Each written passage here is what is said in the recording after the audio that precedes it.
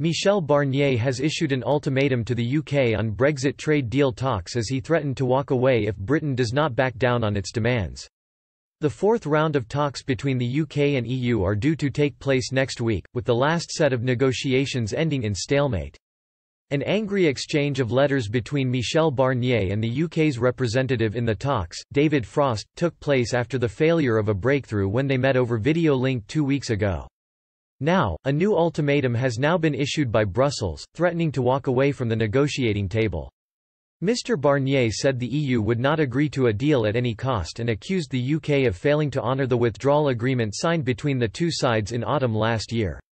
June is a crucial month in trade talks between London and Brussels, with the two sides needing to decide by the end of the month whether they believe a deal is possible by the end of the year. If both sides agree a deal is unlikely, talks will be disbanded as the UK and EU prepare for a no-deal scenario. Speaking to The Times, Mr. Barnier said, "The UK has been taking a step back, 2 steps back, 3 steps back, from the original commitments. The UK negotiators need to be fully in line with what the Prime Minister signed up to with us. Because 27 heads of state and government and the European Parliament do not have a short memory. We remember very clearly the text which we negotiated with Boris Johnson. And we just want to see that complied with.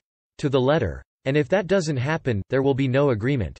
Mr. Barnier insisted UK withdrawal from the EU was a lose-lose for both sides, saying no one, not even Nigel Farage, had shown there was any added value to the UK's departure. He said, therefore, the natural next step in trade negotiations was damage limitation, and if no agreement were reached that would result in even more consequences at the worst time possible, given the coronavirus pandemic.